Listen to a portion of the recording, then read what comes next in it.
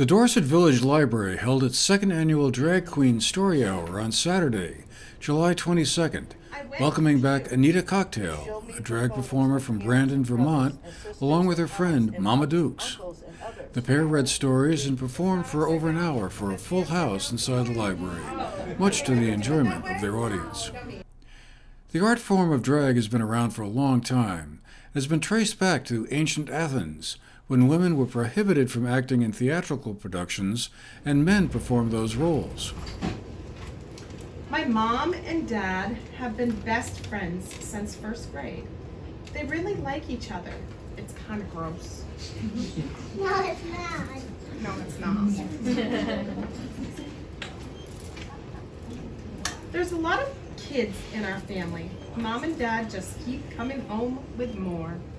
More recently, drag queens have been front and center on the culture wars of current years.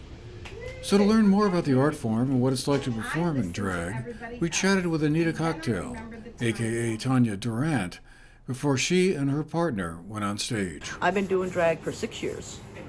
And how did you get started in it? I've always been interested in drag. I've always liked the transformation of it, and the costumes and the makeup and the wigs and stuff. But I never thought being a biological female that I would be able to do it, because I was always grown up to know that drag queens are men who dress as women and perform. And then I met my drag mother, Lucifer Matrix, 6 years ago, who said, why can't you do it? You know, drag's for anybody. You can do anything you want, and you know, stuff, everything's opened up so much more. So I'm like, okay, I want to try it. And I tried it, and I loved it, and I love meeting all the new people and the new venues we go to and everything. So it was just like, okay, let's do it. So yeah, we're going to be reading books to children and adults. Last time we did it here last year, we had a mixture of adults and kids, which was great. And we just read books about acceptance and about being yourself, and you know, things like that. And then we are also going to do a couple performances, like do some lip sync numbers and sing, and we dance with the kids and things. And then afterwards we usually do a craft with them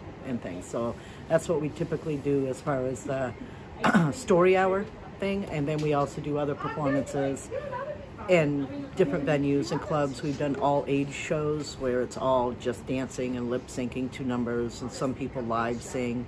And then we also have our adult only theme that we do. But yeah, I love doing it for the kids and coming to the library like this and seeing the kids just light up seeing the different costumes, because you never know what we're going to show up in.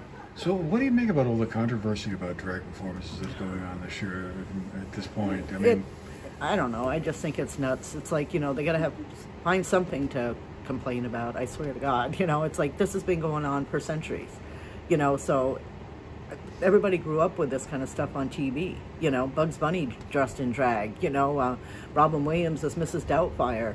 There's all these different ones that did. Three's Company, Jack the Ripper was, you know, Jack Ripper was supposedly pretending he was gay so he could live with two women, and you know, that were friends and stuff. All of a sudden, it's just, you know, we need something to complain about. We need something that's not norm, and I just think it's ridiculous. Let people be who they want to be. We're not hurting anybody. You know, it's not a crime. We're not hurting anybody. We're out here living our true selves, and, you know, especially the trans community and stuff, they're being who they are. You know, they're not complaining because you're straight, so why are you complaining because they're trans? I don't understand it. Last year, the Dorset Library held 2 drag queen-themed events, the Children's Story Hour, and another one last September. Stephen Niles, one of the staff at the Dorset Library, coordinated the events and told us more about them. I had always wanted to do a drag story hour, or host one, and the opportunity came up here to be able to have one. We got a generous grant from the Vermont Humanities Council, and we were able to do both a drag story hour for the kids and a drag show for the adults in the fall. So it just kind of helped out and turned into a summer of inclusivity and more representation. So the idea was to kind of just expose more people to what it's about and demythologize the whole thing? Yes, and because, you know, Vermont is not as isolated as it used to be, so, you know, people need to expand their minds and meet new people. Yep, last year we had over 60 people show up for the drag story hour. I haven't counted how many people are here today. We had over 80 people show up for the drag show. in September. This year, we're counting on equivalent numbers, if not more. Yep. We're having a drag and burlesque show the first Saturday in October, and that is for 16 and older because it does have the burlesque elements to it. And it's our Halloween kickoff. So it starts our full month of Halloween celebrations leading up to our haunted house at the end of the month on Halloween. Back in the reading room, the audience of all ages seemed to enjoy Anita Cocktails and Mama Duke's reading hour on Saturday. And Halloween isn't all that far away either. For the GMAT TV News Project, I'm Andrew McKee.